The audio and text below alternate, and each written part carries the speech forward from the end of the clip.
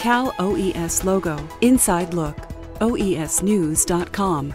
Hi, I'm Brian May at the Incident Command Post for the Mendocino Complex fire, now the largest fire in California history. It is over 290,000 acres. There are close to 4,000 firefighters here battling this fire right now, and they're working out of this Incident Command Post. We have seen firefighters from literally every corner of the state of California and over a dozen states sending mutual aid. But there is no question as to which crew has traveled the farthest to get here. It is late evening on day 10 of what has become the largest wildfire in California state history. Amidst a sea of fire engines from across the country, a nondescript white bus rolls in, the end of a very long journey. We don't get fires of this size in New Zealand. These 41 firefighters have traveled over 8,600 miles from New Zealand, a 13.5-hour flight, all to help join this firefight. This morning in the briefing, they said that this fire could turn out to be California's largest ever fire. It is now. Oh, well, there we go. Yeah. The bus trip was long. These 41, like all of the crews on this fire, will be together 24/7. They expect to be away from home for the next 40 days. After a quick night's rest and a hearty breakfast the next morning, it is time for the daily morning briefing at 0700 sharp. Goat Mountain Road all the way back down into here. Take a look around and you will see patches and logos and uniforms from local fire departments all over California.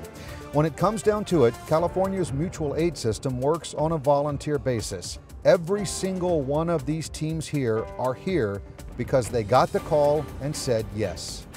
We'll go anywhere that we get asked, that way we can help out. And every guy you have with you wants to be here, right? Every single one. We've been pretty fortunate. We've had a strike team of hardworking individuals that wanted to be here. We respond to help out the whole community of the state of California. I mean, that's kind of what our job is to be out there and to not just help our community, but help the whole state of California and where our resources are needed. Answering the bell when called upon. It's what California's mutual aid system depends on. And as they head out for another day's fight, a grateful community stands just across the street to say thanks. Show my respect to these gentlemen and women that left their families and their children at home to come and keep my family and my children safe. There is no question the locals here are showing all of the firefighters love, not only on this fire, but on all the fires that are burning across California. And speaking of, these fires are making for some horrible, smoky conditions all over the state of California. Joining me now from the State Operations Center in Sacramento, Michelle Mead with the National Weather Service. We're going to talk more about why we have these conditions. Michelle, first of all, thank you for joining us. Tell me why we're seeing this smoke just linger in the valley like we've seen over the last several days.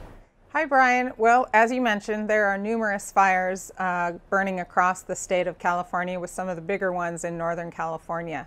And I notice you're looking a little warm out there, and reason for that is we've got high pressure building over the area. And what that means is the air underneath the high pressure ridge doesn't move very much. So what that means is when the smoke from the fires is going up into the air, there is no wind to mix it out like we normally see happen.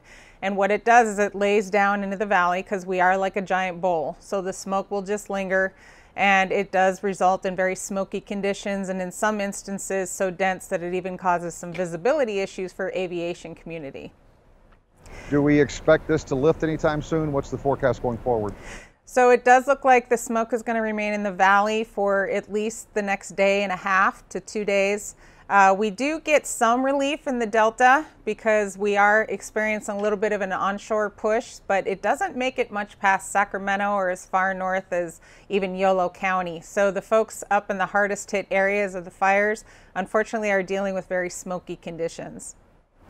Michelle, I know you guys at the National Weather Service have put together a map that really helps people understand just how bad the conditions are. Can you talk about that? Yeah, so the scientists have put together, the meteorologists have put together what we call a surface smoke model forecast. So what it does is it uses the ongoing fires, the current atmospheric conditions, and it will give us a forecast of where the smoke might go over the next 24 to 36 hours. We've been putting these out daily to help folks realize or figure out, whether or not they should be going forward with their outdoor activities, but like the last couple days have shown, better idea to postpone them or move them indoors if possible. And tell us again where we can find that map. We usually post them on our social media. It's not readily available on our website, but we are doing daily updates of those maps.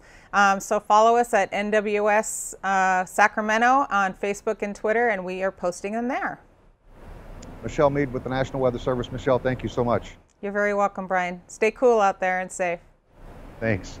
For more information on the air quality around California, you can go to airnow.gov. Again, I'm Brian May at the Incident Command Post for the Mendocino Complex Fire. For all of us at Cal OES, thanks for watching.